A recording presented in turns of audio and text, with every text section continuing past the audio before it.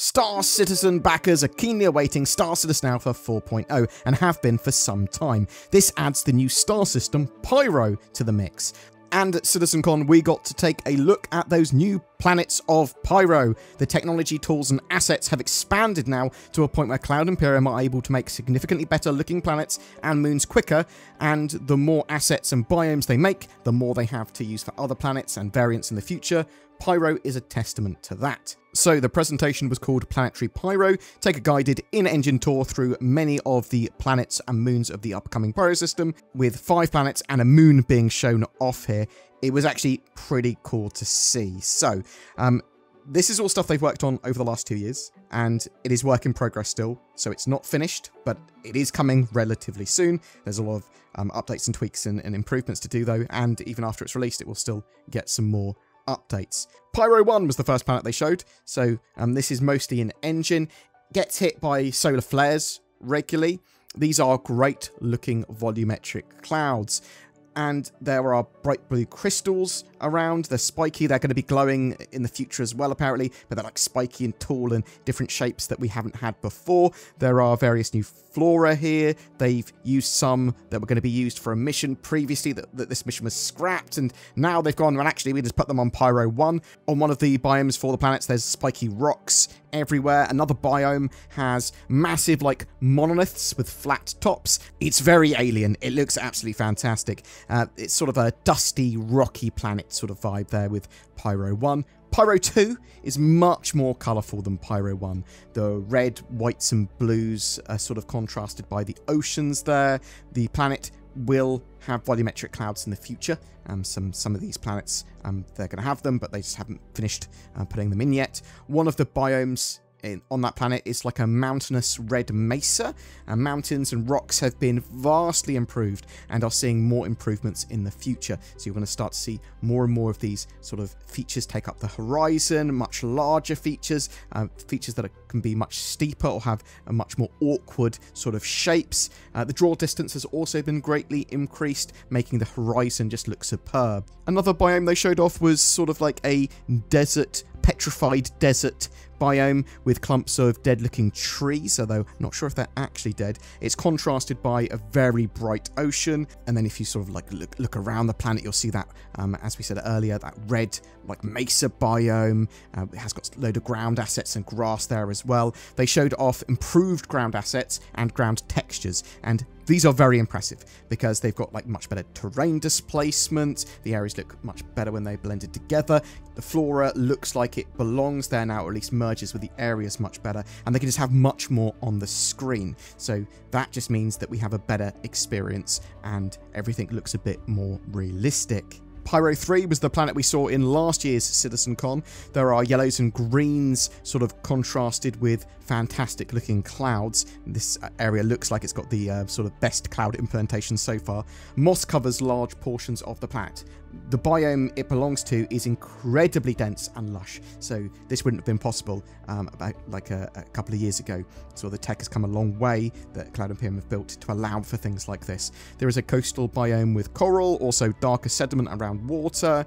They can blend multiple asset sets and types of assets everywhere now, and it looks much better, but they can just have sort of more on screen and more complex scenes. There's a volcanic biome here that also has vegetation.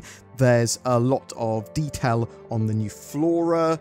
The contrast of this planet's biomes, mountains and horizons is genuinely breathtaking. Pyro 4, the clouds aren't complete here, so bear that in mind. It's inspired by the Scottish Highlands. There are tons of ground assets here that shows sort of how far the tech has advanced. There are tons of new plants with sometimes juxtaposed colour palettes. They've got quite a lot of sort of bang to them. Trees have seen improvements too, better textures, more bits to them, more geometry. They can have a lot more sort of branches coming off a tree. The blending tech now allows for biomes to cross much more appropriately, actually blending two different types of biome together, so it looks much more natural to move through. There is a crazy looking red biome with huge circular rocks that sort of ships can fly through, and the scale of these is absolutely massive.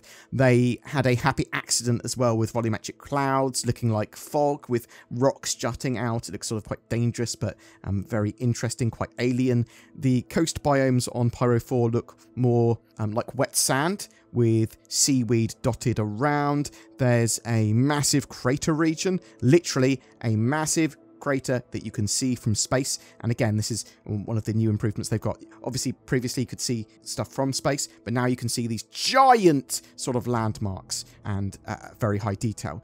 The actual crater itself is quite spooky. It's got creepy trees and sort of has this, again, juxtaposed red and black assets on the ground, very alien, and this area is going to be very dangerous.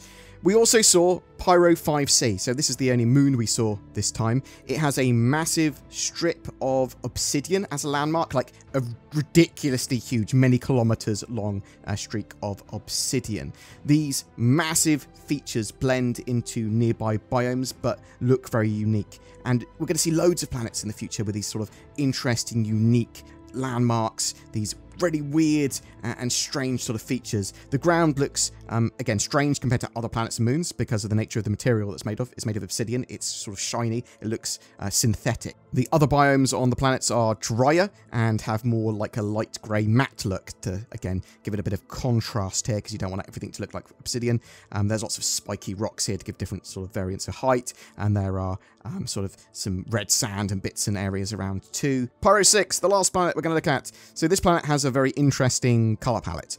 Sort of craters filled with blue water are all over the planet. And well, in big areas, so it looks like more like a sea in a lot of places. And there's a lot of bright beiges and coral shapes around where there's actually land. There's a more rock and sand sort of hybrid biome, which has more sort of like light grey colours and spidery plants. It also looks like it's raining ash around here. The skybox in Pyro is redder than in Stanton, which really impacts the lighting. You can see it more easily in the thin Pyro 6 atmosphere. Boom! That's it for your look at the planets of Pyro and sort of like the evolution of planetary tech and where we are with that at the moment. We've got some very exciting sort of planets and biomes coming with Pyro, but expect loads more when we get Nyx and alien planets and all that sort of stuff. When I say alien planets, I mean sort of like the alien cities and where the Banu live and just the Vandal, just loads of stuff. Anyway, I'm really interested to know what you think. Are you excited for any particular planet in Pyro at the moment? Where would you like to live? If you had to live somewhere in the wild west of Pyro, which planet would you choose? What are your thoughts? I'd love to hear from you in the comments below.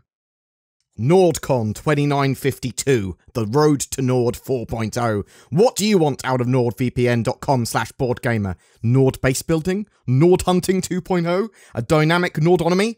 I'm personally looking forward to the latest Nord cruiser. In the meantime, I'm going to make do with NordVPN protecting my data from insidious space pirates and giving me unrivaled access to all the content that the internet has to offer. Use the links below. Note, NordCon 2952 does not actually exist. Also, adding to my shill pile, Tobii Eye Tracker 5 gives you precise head tracking and control with your eyes. That's the sound of my eyes controlling the lasers, giving you unprecedented immersion in Star Citizen. You can basically aim lasers with your eyes. Pew pew! Use the links below and code BoredGamer for discount. Every month we have a ship giveaway for Star Citizen. For October, we're giving away a Cutlass Black with pirate skin, lifetime insurance, and Star Citizen game package. All you need to jump into the game. Just comment on any of my videos made during October to be in for a chance of winning that. If you would like to further support the channel, please consider becoming a channel member with the join button below my videos, or potentially becoming a Patreon. You'll get access to some exclusive content, and it really helps the channel out. Thank you so much for watching and supporting the channel. Hopefully I'll see you in the next video, and have a great October.